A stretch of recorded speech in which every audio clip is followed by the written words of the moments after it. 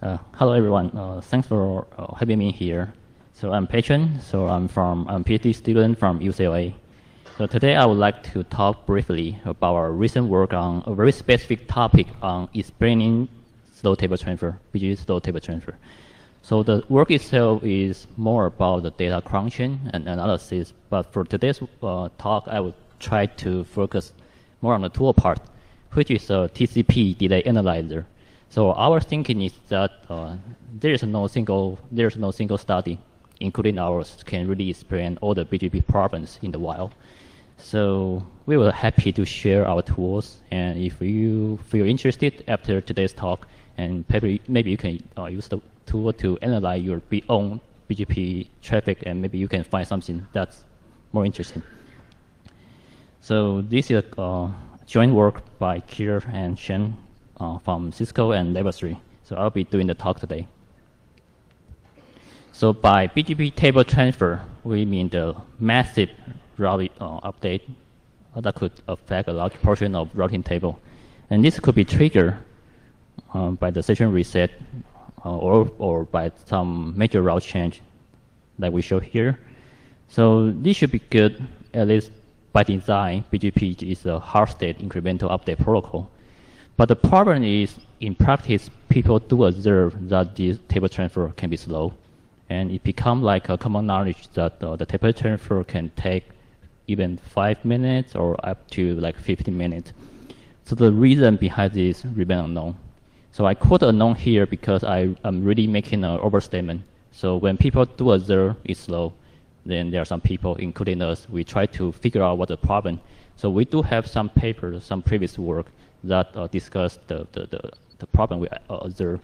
But the unknown here is when it comes to operators like us, and when it comes to our own table transfer, comes to our own BGP sessions, how can I know our own table transfer are affected by the problems that reported in the previous literature? Are there any new problems that specific to our own network? Or do I really need to do some tedious step in reporting the previous work in order to find the problems? So the goal of this talk is really to have some way to identify the delay time more systematically or more efficiently. So our idea is to look at the TCP layer behavior. So after all, BGP is just like an application that's run on top of TCP. So why TCP trace? Here I put an example of a sample BGP table transfer. This is a TCP trace.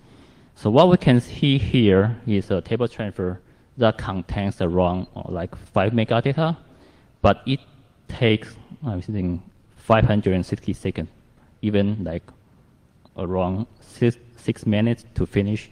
And it's pretty slow. So if we just roughly calculate the average throughput, it's only around like 76 kilobits per second, pretty slow. So what's the problem there here? So from the trace, at least we can see there are many retransmission, probably caused by packet loss. And there are also some period,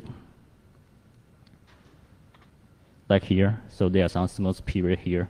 And they have different slope. This because they caused by the TCP receiver at the backend window, or it's limited by center window just after the retransmission. So all of these, they contribute different amount of delay in this table transfer. And TCP actually is doing very good here. So it just do its work on recover the packet loss and limit the TCP throughput.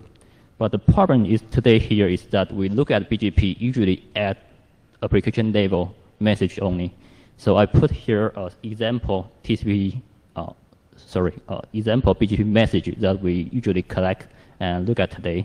So here we have a bunch of updates, and these are the timestamp in unit stamp timestamp, and they are the prefix and the BGP path that are in the update.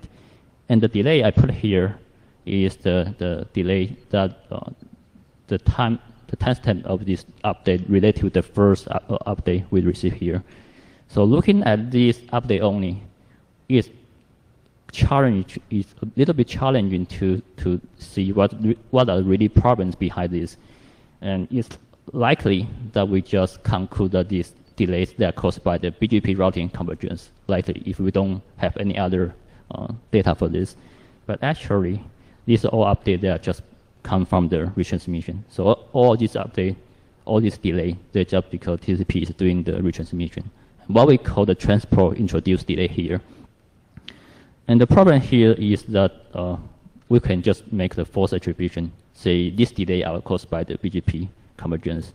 And another problem of this is that we just overlook the chance to fix these transport layer problems. For here, if we see this retransmission, probably we can just trace to see what caused this retransmission, probably just a buggy link. So if we can fix that, then we can just reduce the delay here. Another problem is, even we agree that we need to look at the TCP trace, then how? It is good that we can just do the visual inspection like we show here. We just look directly at the trace, but it could not be scaled across, like especially in some large ISP, we have many routers and many like these table transfer samples, and it's also hard to quantify, like looking at this trace only. So that's why we develop a delay analysis tool here. So the tool we developed, we call it TDATE. So it just stands for TCP Delay Analysis Tool. So the idea is that we need this tool that take in the raw trace, TCP trace, and you will automatically tell us who are the contributors for the delay. So by contributors, we mean probably a which layer in the application layer. So in this context, it's a BGP sending process. And it could be the TCP implementation of the router, or maybe the network interface, and also the where. So it's the sending router, or the receiving router, or the network path that are responsible for the delay. And for the detailed implementation of the tool, we just take a series-based approach. So what we do is we convert the TCP trace into a bunch of event series. So the event is like maybe the arrival, or the inter-arrival, or data packet, egg packet, or some retransmissions. And we record them in two tuples, so the event duration and the event data. So if we look at the very simplified trace here, we have the egg and we have the data packet. So we can have an example series like to track the evolution of advertised window. So here we receive the egg at T3 and T5. So we record, between T3 and T5, the advertised window is 4. And also we can have other series, for example, the outstanding packet here to record the packet that have been sent but not been acknowledged. So here we also have a series to record this. So the idea is that after this conversion, we manipulate, we operate on this series to infer the delay contributors. And the actual implementation is more complicated. So I tried to briefly talk the high-level idea in this figure. So in this one, we have an example segment of TCP trace, the top half here. So we have a data packet, the blue square here, and we also have the egg, the egg sequence, or the TCP advertised window. And we also have a bunch of packet retransmission here. So the idea of the tool is to convert the trace to a bunch of event series, what we plot here, below here. The conversion, different series, for some series, the conversion is pretty easy. So we can just extract the information from TCP packet header, for example, the TCP sequence, or the TCP advertised window size. But for some series, it could be more difficult. We need to consider the relative size of the window and the outstanding packet, or even the inter-arrival time of packet. But anyway, after all these conversions, we will have a bunch of series as we plot here in a square waveform. So what we show here, each square wave represent a delay instance, and the length of the wave is just represent the delay that introduced here. So a simple example is for the retransmission here. So here we have 9 retransmission packets. So this will be captured by a series here. So we also have 9 square waves here. So the length of each wave is the time we spent in retransmission. After we have all these series, then we calculate the delay contribution. So how we do this? Because we already have this like waveform series, so we just calculate the sum of the length of all the waves, and we can divide it by the analysis period, which is the TCP BGP table transfer duration in this case. So the output of the tool, we have like 8 delay contributors, 2 for the BGP. For the BGP sender, BGP receiver, 2 for the TCP, TCP sender, TCP receiver, and 4 for the network. So it represents the transmission time, and the loss occur at the receiver side, sender side, or in the network path. The ratio here is calculated using the way I just described. So we calculate using the size of the series divided by the analysis period. So the 0.27 here means for this particular table transfer, we spend 27% of the time. That is limited by the sending BGP process. So it's a meaning of here. And in addition to these 8 delayed contributors, we summarize them in 3 contributing groups for the sender side, receiver side, and the network side. So what we do is we just take the contributors that occur at the sender, and we merge them together and have a new ratio here. So this looks like a simple addition, but it's not. So what we do is we take the time series and we take the union of them. So we consider overlap of them. So the value here could be a little bit lower than the addition of the 3 values here. And we do the same for the receiver side and the network side. So the purpose here is we apply this tool on BGP table transfer, and we can have these high-level indicators to tell us where and who should be responsible for the delay. Okay, so moving on to the data set. We apply the tool on the data set we collect from one ISP and raw views. And we take advantage of the existing BGP monitoring setting.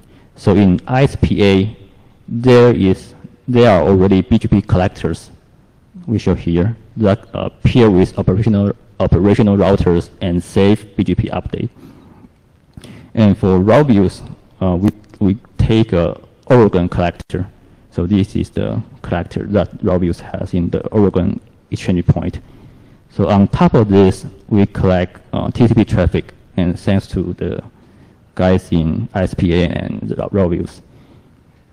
And the table here shows the summarize the data trace we collect, the duration, and the amount of data we collect. So the next problem we have here is we need to identify the BGP table transfer from the update. And this is okay for the collector, for the software collectors like Quagga, because we already have some methods that published back in 2005 or 6 that to identify table transfer from the BGP application level update. But for the vendor collectors like here, we use the ISPA or the Oregon collector. They are just vendor bugs, so they don't save, they don't export the BGP update. So what we do is we use a side tool, a utility tool, what we call a PCAP to BGP. So we reconstruct the TCP bystream from the packet. So consider the retransmission, missing packet, out of order delivery, all this kind of stuff, and we reconstruct the stream. And from the stream, we extract BGP message and store them in the MRT format. So based on these constructed MRT files, then we apply the methods again and to identify the table transfer. So to identify table transfer, the number of identified table transfer are summarized here. So next step, we apply the tool of the T-date that on these table transfers. And this is the result for the ISPA. So to repeat again, so we have we identify the table transfer, and for each table transfer, we apply the T-date tool to give us some high-level ratio here, the group delay ratio. So example here just means the sending router responds for 70% for this particular table transfer. And for this one, supposedly I need to plot in 3D dimension because we really have 3 values for each table. But what we observe is that usually the network part, the delay introduced by the network is pretty low. So for the ease of presentation, I just plot the 2D scatter part here. So in the figure here, the x-axis is the sender side ratio, and the y-axis is the receiver side ratio. And each data point here is a table transfer. So the location of this point in this figure tells us who should respond for more for this one. So for the data point for the table transfer that at this side, at this corner, then it means the receiver, which is the collector here, contribute more delay for this table transfer. And of course, for the slow another quarter, the other corner here is for the slow sender. This figure is for the data from the Quagga collector. So just one high-level observation we can make here is for the vendor collector trace, more table transfer, they are limited by the sender side factor. And for the Quagga, it's more like they are equally responsible. And we do additional step to understand the reason. So for each table transfer here, we further check whether the table transfer is triggered by the sender or the receiver. So we have a table transfer, but which side of the router failed to trigger this table transfer? And we overlay them using the red square here. So each red square here means we have a table transfer. That is because the sending side router fails and trigger the following table transfer. And one thing we can learn here is that the failing side seems like it's more responsible for the delay of the table transfer. And this makes sense in BGP, because in BGP, the failing router, when it tries to restart, then it starts to receive and send update to all its neighbors. So put most stress on itself and make itself more likely to be the bottleneck. But when it comes to the raw views Oregon collector, then we don't really see the trend here. And this is really because for this Oregon collector, its peers, its operators, its operational routers are from different ISPs and all over the world and very heterogeneous settings. So we don't really see the trend here. So what the tool can help us here is we just pick one table transfer, and the tool can automatically give you some just a trend that who should respond for. For example, in this particular table transfer, it spends 30 seconds to finish. And the reason is that in this case, like we show using the contributor here. So this 86% is in the receiver's TCP window responsible for this delay. So we can see that the throughput is like smooth because the throughput is just like the address window divided by the round trip time. The second case here is just a slow sender. So in this particular case, it took 160 seconds to finish. And the reason is that the sender router often stops. So for some reason, so even during the table transfer, it just stopped sending. And this could be due to some problem that another group they report back in 2009. They found out there some timer implementation of the router. So it's only like send update periodically. And the third case here is just a table that delayed by a lot of retransmissions, probably due to like packet loss. So we can see a lot of retransmission here, and it's captured by the loss series here. The point I will try to make here is that we do not identify this case manually. So we apply the tool, and based on the high-level summary number we get, and then we go back. I just show the trace here to show you the detail TCP. And if you like to do like further investigation, this is the screenshot for the software. So if you have a TCP trace, you can generate the sequence figure, like the left-hand side here, and you can use TDate to generate the sequence series figure, like I show here. And you can use in the visualization tool to plot both of them.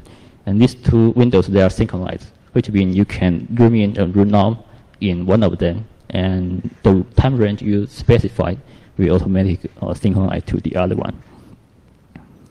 So a quick summary, what I just described is a TCP DNA analysis tool, and we demonstrate the usage using the BGP monitoring data in one ISP and raw views.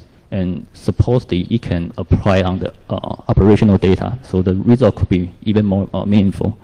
And the tool and the detailed report will be made available at this URL. And if you want to try it out, it will be even more awesome because, like I say, limited by the data set we have, probably you can find more, even more interesting problems.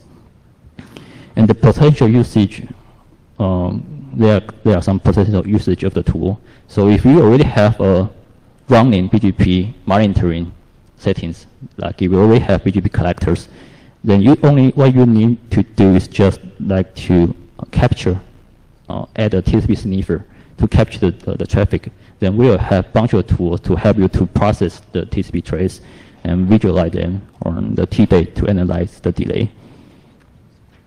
And also possible if you can just sniff the traffic during two operational routers, and then you don't really need a Quagga collector, for example.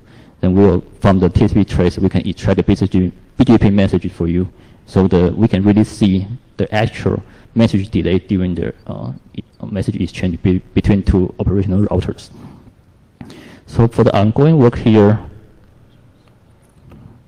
the tool can really use some improvement. So we have a bunch of parameter settings that could need to be tuned if using in different network settings. And another is that one assumption I didn't mention is that currently the tool assumes the conventional TCP versions. So we assume that the TCP is control is based on the sender side condition window and the receiver side advertising window. And this should be fine in this context of BGP, given that usually routers, they don't really have fancy TCP implementations. But if you do know some, then I would like to know. And we keep collecting BGP trace from ISP and raw views, and also from one router from UCLA. And the tool itself has a potential usage for other TCP applications in addition to BGP. So that's it. So the point of this work is really not for the result part. I think it really depends on what the data we collected.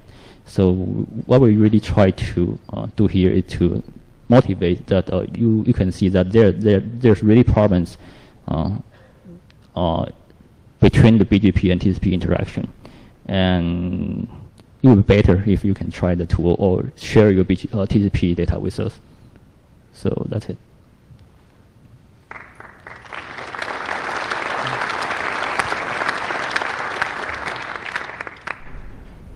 Questions from the audience? A couple detail. Hi. I'm sorry, could you state your name and affiliation? Susan Harris, long-term BGP person, Huawei. TCP, you made a couple statements, and you worked with Leisha, right? Yeah. Okay. So a couple statements, I'm sure you have, because you worked with Leisha, you have more of the details that you might be able to provide or post to the list. One is you used, if I understood everything, the Quagga TCP based on a Linux version. You probably have a Linux version specification. It would be good if you would post that, or if you would send that to list, or maybe I'm interested, because the TCPs, as you mentioned, do matter. The Quagga and the Linux don't necessarily have the best TCP in-house.